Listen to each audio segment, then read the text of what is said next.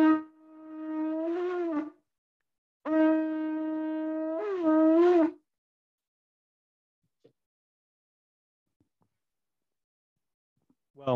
oh, hi, Nook. I see you there. I'm Mr. Matt or Mr. Imes, and welcome to the Nook. Nook is a class for around 5, 6, 7 year olds, maybe even some precocious 4 year olds with Pinecrest Church. I was just practicing my conch shell. I've gotten a lot better since last week, as you saw when you dropped in on me. Still not the greatest, but maybe I'll try it next week, and we'll see if I'm any better. Now, what I want to do first is I want to review what we spoke of last time. Remember, 2 weeks ago was Easter. Now, God died and he rose again. Then last week, we were talking about Acts, where after God had gone back to heaven, he commissioned his disciples to go into the earth and proclaim his story and tell everybody, share his word. And we spoke about how we had a toy, and this is a dancing unicorn. It's pretty neat, actually. Pretty epic soundtrack on it, and it walks, talks, things of that nature, but we'll keep moving. But nonetheless, we talked about how those toys, for them to operate, they need a battery. Otherwise, they just sit there lifeless. Now, in the same way, we were talking about how we needed a battery as Christians. Do you remember the story? It was about John and Peter going to a synagogue, and outside, or I should say the temple, there was a begging man who could not walk. And the man wanted money, but Peter instead healed him. But he was only able to do it through the word of God. So he needed to basically use God's power through him to heal the man. It wasn't his own words or his own doing. It was completely God. And what we basically talked about is how we need God, our battery, to basically do great things in this world.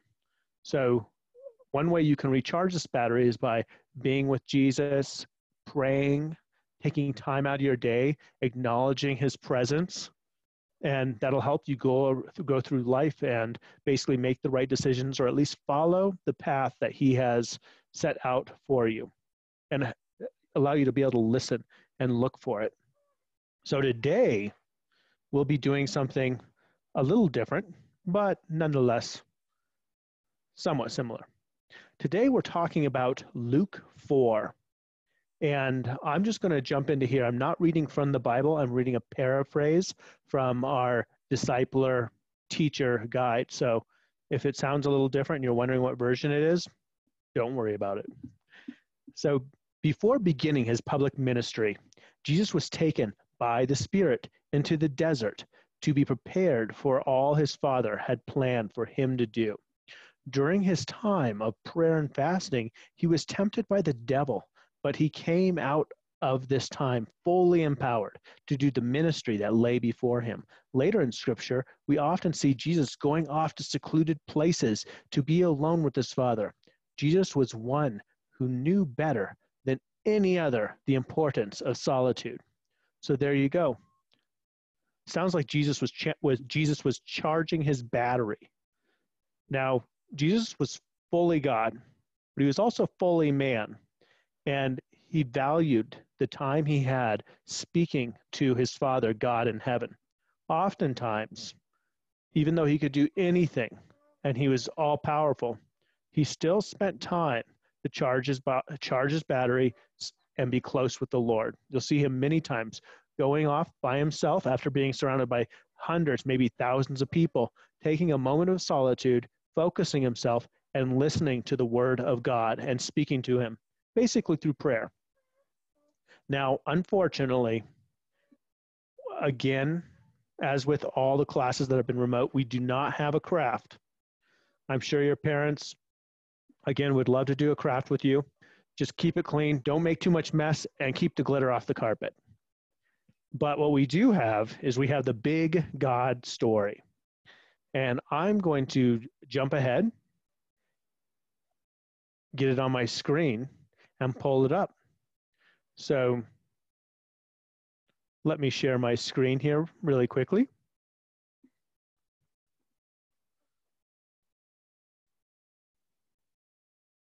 There it is, the big God story.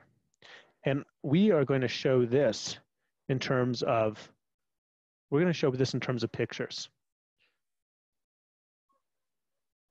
So have you ever had to prepare or get ready before you did something? Has your mom or dad ever asked you to take a nap or rest when you have a big day ahead of you?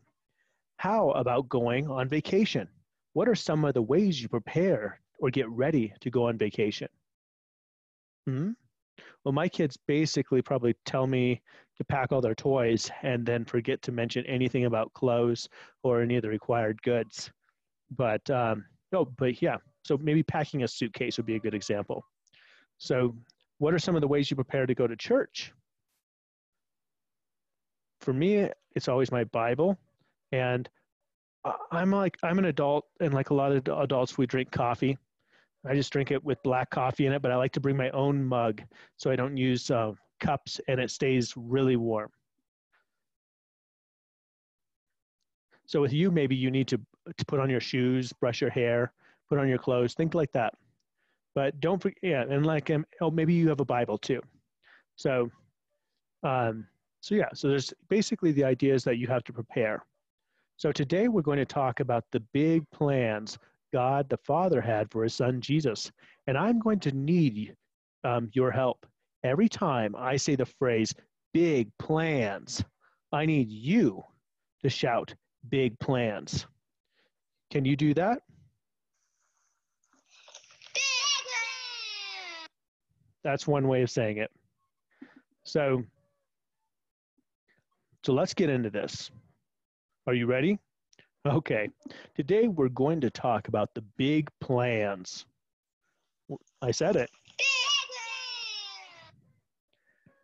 God the Father had his son Jesus. Um, it sounds like you're ready to begin. Okay. Okay. I need to get back into this. Make sure you're okay. Make sure you're listening for when I say, those words. So God the Father had big plans. What? For his son while he was here on earth. Jesus would be a great teacher and perform many miracles. He would heal the sick, make the blind see, and even bring the dead back to life. Jesus would do all these things because he wanted to do everything his Father asked him to do. The Bible tells us that while Jesus was on earth, he had a body like you and I do. His body got hungry and tired, and he even felt pain. Jesus was sometimes tempted to make the bad choice, like we do, but he never sinned. He never made a bad choice, not even once. When Jesus grew up, he knew it was time to prepare for the big plans. What'd you say? Big plans. That's right. I feel like I'm on Dora the Explorer or Dora la Exploradora. It's basically a children's show that you do a lot of reciting back and forth, and you learn Spanish and how to navigate your numbers, things of this nature. You probably heard of it. But nonetheless, his father had for him to teach and perform miracles. So the Bible tells us that the Holy Spirit led Jesus into the desert. He spent 40 days in the desert. 40 days is a long time. Can you hold up all 10 of your fingers? Now open and close your hand 4 times. 10, 20, 30, 40. That's a lot. If I had to make you clap 40 times, 1, 2, 3, 4, 5, 6, 7, 8, 9, 10, do that 4 more times. That's how many days he spent without any food in the desert. So yeah, and that's how much time he spent getting ready to do all the big plans God the Father had for him. When Jesus came back from being in the desert, and I'll before we jump into this, I'm going to show you a few pictures that we have here. So here, when he was in the desert, he met the devil, and they basically said, Jesus was hungry, and he said, if you're so hungry, then turn these rocks into bread. And Jesus, though, he knew God's plan for him, and he knew not to be tempted, and that there was a reason for these 40 days. So, of course, he did not. He said, "It is written, man shall not live on bread alone, but on every word that comes from the mouth of God." So, no matter how much he was tempted, he did not. They also knew that if Jesus was God, he could jump off there and nothing would happen to him. He would be safe. But God said, or Jesus said, that, you know, you will not basically test your Lord. And nonetheless, it goes on until Jesus eventually dispels Satan, passes all the tests, and is left alone. So let's get back into this. So when Jesus came back from the desert, he was ready to start his father's big plans. What? Big plans. That's right. First, he chose 12 men to be his disciples. What are disciples? Hmm? We talked about this last week. Basically, somebody who follows Jesus.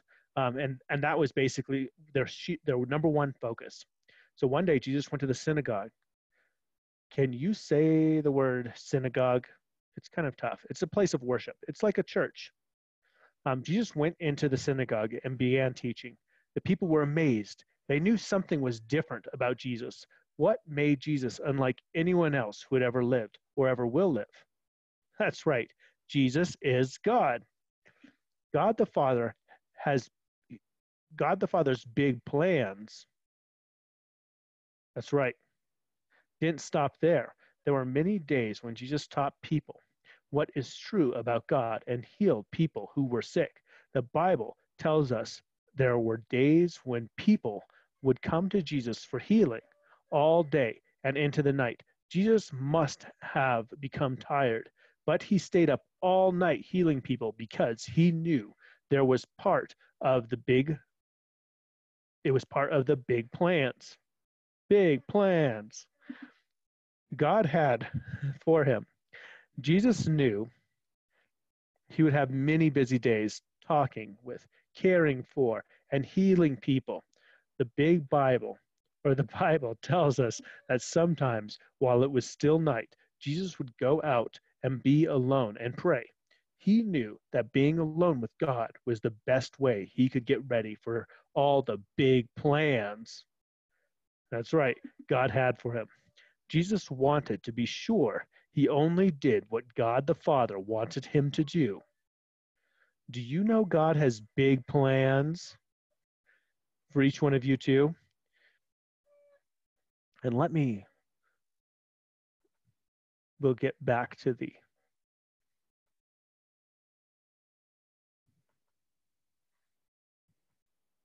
there we go.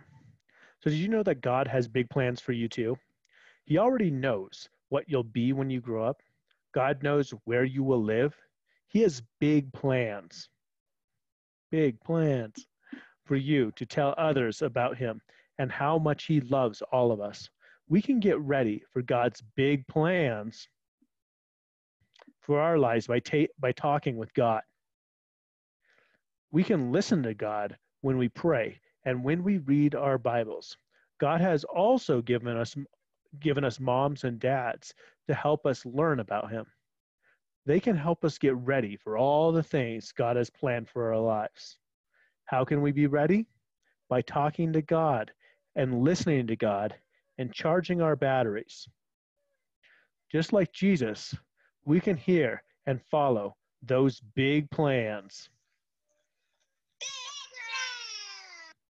that God has for our lives. God is always with us and he will help us. So, boys and girls, I'd like to take a time now to do a closing prayer as you go about your week, to prepare us to go about our week. So, dear Heavenly Father, thank you for everything you've done, everything you've given us, and everything you've blessed us with. Please look out after us and keep us safe as we go through this week. And please keep our eyes open and our ears and everything to be perceptive to your plans and that we may follow your path for us. Please allow us to be supportive of our parents and to help them as they become not only our breadwinners and providers, but also our teachers. And please just allow us to be perceptive to their needs and allow us to help them, and just allow us to work hard and work diligently. Please look out after all those that are sick, and please provide strength for those that are well, to help those around us. Thank you, Lord, for everything you do. Amen. So, boys and girls, thank you for taking your time today. I had a lot of fun sharing this time with you, and I look forward to next week where we can talk about, well, I haven't looked at the curriculum yet, so, but it will be about Jesus. I can assure you that, and it'll be a lot of fun. So, hope to see you next week, and have a great week. Bye.